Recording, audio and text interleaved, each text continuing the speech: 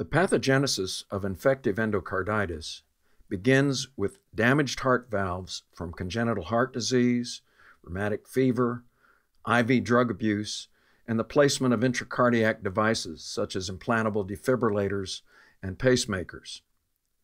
Valve damage leads to sterile deposits of platelets, red blood cells, white blood cells, and fibrin called non-bacterial thrombotic endocarditis, or NBTE. If a sufficiently virulent organism is present in the bloodstream in sufficient amounts, it may colonize the damaged valve and its associated NBTE, and now the mass of bacteria and the NBTE becomes infective endocarditis. 80% of infective endocarditis is caused by gram-positive cocci, of which Staphylococcus aureus is the most common. The HASEC group of organisms consists of fastidious gram-negative bacteria that are an unusual cause of infective endocarditis.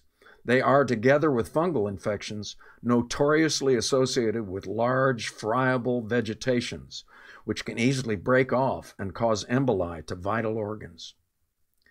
Enterococcus causes about 10% of infective endocarditis. Enterococcus is a notorious problem if it causes endocarditis because agents that interfere with the organism's cell wall can inhibit these organisms, but cannot kill them. However, bactericidal therapy is essential to prevent recurrence of endocarditis of any cause. Thus, for enterococcal endocarditis, potentially toxic aminoglycosides must be added to cell wall agents for the entire period of treatment to eradicate the infection. Diagnosis is confirmed by multiple positive blood cultures and visible vegetations noted on echocardiography. Definitive management of patients with infective endocarditis is best accomplished by an infectious disease specialist, and the nuances of antimicrobial therapy are beyond the scope of this lesson. However, while awaiting culture results, empirical therapy of native valve infective endocarditis with vancomycin plus ceftriaxone is recommended. For prosthetic valve endocarditis, the combination of vancomycin plus gentamicin plus oral rifampin is recommended because of the possibility of methicillin-resistant Staphylococcus aureus, or MRSA. This combination is also recommended for methicillin-resistant Staphylococcus epidermidis, MRSE. Adjustment of antibiotics can be made by an infectious disease specialist when available.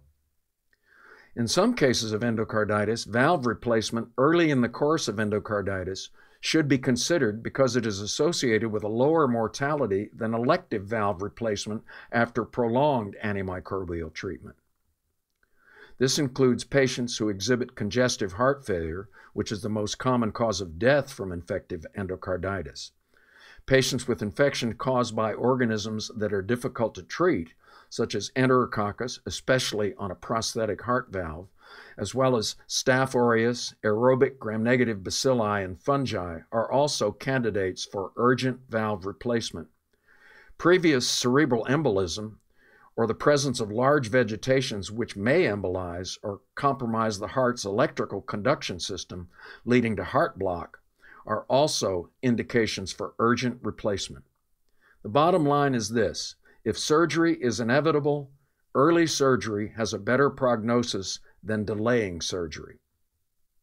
An endocarditis team consisting of a cardiologist, a cardiac surgeon, an infectious disease physician, a microbiologist, and an intensivist who discuss patients in the hospital with infective endocarditis weekly and make decisions about surgery has been shown to reduce mortality substantially.